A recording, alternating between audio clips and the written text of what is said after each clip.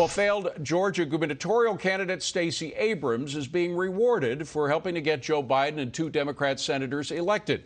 As a result of her questionable voter registration efforts, Abrams was nominated today for the Nobel Peace Prize by a socialist Norwegian politician. The nomination coming as Abrams' New Georgia project is under investigation by Georgia Secretary of State Brad Raffensperger for allegations that it registered ineligible, out-of-state and deceased voters ahead of the presidential and Senate runoff races. Joining me now is Jason Chaffetz, former congressman and former chairman of the House Oversight Committee, best-selling author and Fox Business contributor. By the way, his new book is They Never Let a Crisis Go to Waste, The Truth About Disaster Liberalism. I love that phrase. We'll get into that in a minute, Jason. First of all, Stacey Abrams getting a nod by the Nobel Peace Prize Committee. What do you think? Thanks for having me on, David. Totally unwarranted. While she's under this cloud of suspicion and being investigated, I think things need to be playing out. And it's just a shame. I mean, she's appointed or nominated by a socialist in Europe. Surprise, surprise. The person that actually should be the recipient of the Nobel Peace Prize is Donald Trump for what he did for peace in the Middle East, bringing our troops home, and a very successful 4 years of keeping America out of war. That's true. That's true, Bill. That's truly what the Nobel Peace Prize should be rewarding. But just to stay with Stacey Abrams for a second, we still haven't figured out exactly what happened with those cases, the cases that judge was dealing with. And the judge happened to be her sister, who approved of many questionable voters being included in the final count. I mean, that was certainly a case that should not have been adjudicated by that particular judge. Don't you agree?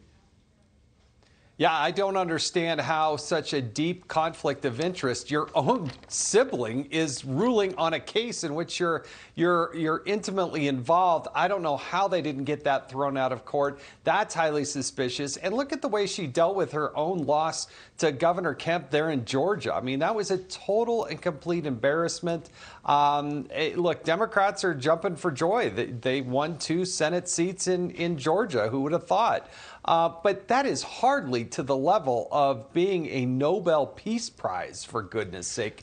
And again, with the suspicion and the question marks surrounding it, David, there's a lot more that we should be discussing and a lot of other people that are a lot more deserving. Yeah, let's move over to your book's subtitle, which is Disaster Liberalism, which is a phrase that I love because one thing that this pandemic has revealed or uncovered is liberal hypocrisy. Their claims to being great libertarians, to being for open everything, but when push comes to shove and when there's a disaster that they're confronted with, we see these authoritarian knee-jerk reactions all over the place.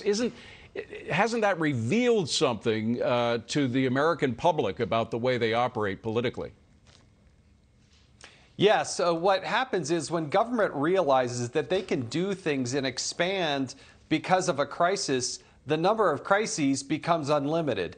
And what the Democrats have notoriously done time and time again, that, you know, when I spent 8.5 years in Congress and I finally fully digested this and wrote this book because I want people to be, I want this situation to be illuminated. I want them to understand, yes, COVID is a big deal and there are things that have to be done.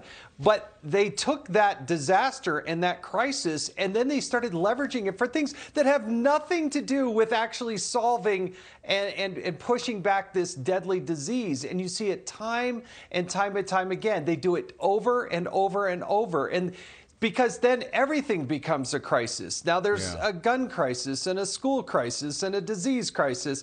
And that means they have to bypass the normal channels because they would never get this stuff done by themselves. They have to leverage that crisis, bypass the American people, bypass the Congress, and try to go it along. That's what the whole book's about. Feed their special interests. I mean, what it also revealed was dealing with the schools and the teachers' unions who work very closely together because of all their contributions to the Democrat politicians, et cetera. But a judge in West Virginia, for example, really chastising the local teachers' union, saying that there are other workers who expose themselves to far more risk than what teachers would experience inside a classroom, particularly since many of those teachers have already received at least their first vaccine shot.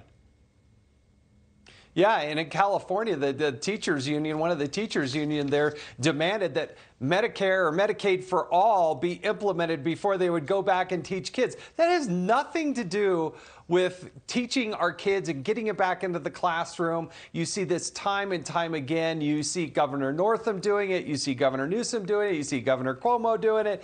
It's a pattern. And when you read this book, they never let a crisis go to waste. The truth about disaster liberalism, that's how they operate. Well, we have seen it under a microscope over the past year, and a lot of people are unhappy with it. Jason Chaffetz, congrats on the book. Thank you for joining us. Good to see you.